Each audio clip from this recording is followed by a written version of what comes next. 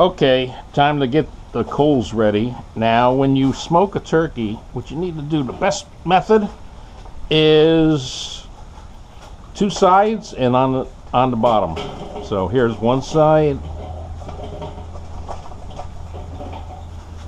Here's two sides. And here's the bottom.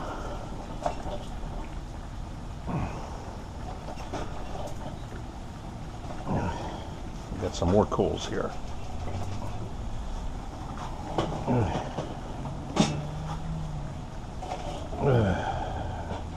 Yeah, basically like that. You see how they're arranged like that?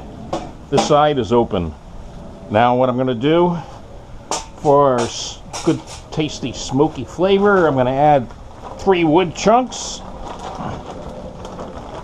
3 wood chunks coming up. 1, ow, wow, that's hot.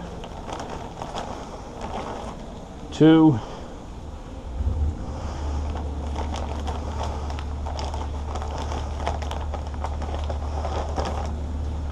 3.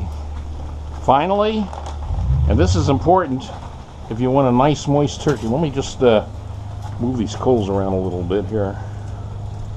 Ooh boy.